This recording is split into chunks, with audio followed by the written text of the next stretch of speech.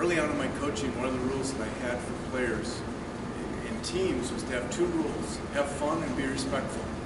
We discussed both those points, but the other thing I would add is that they both have to happen at the same time. So obviously have fun. We want to make the game and the games, the drills, have some fun, have something they can remember down the road, but also be respectful. Having fun at someone else's expense is not something that we want to encourage. So that respect goes to clearly the teammates, the coaches in both directions, respect to the officials, and even to the other team.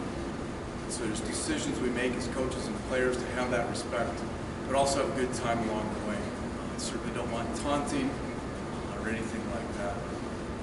So those are the two rules, and again, the fact that they have to happen at the same time, it's very easy to come back and ask a question.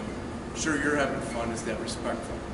And just to get those questions, those discussions to happen. That's really our approach in coaching. It's coaches I work with, players I work with, but it's also something that comes into my business. When I work with engineering projects, developing new products, working with them with that same spirit, let's have some fun. I like statistics, and engineering is always fun per se. But to make it as fun as you can in a training class or a project, even though you're under pressure, and yet have some respect for what's going on as well. If you like that approach to the game of basketball or to engineering, give us a call at Perry Solutions and we'll help you out.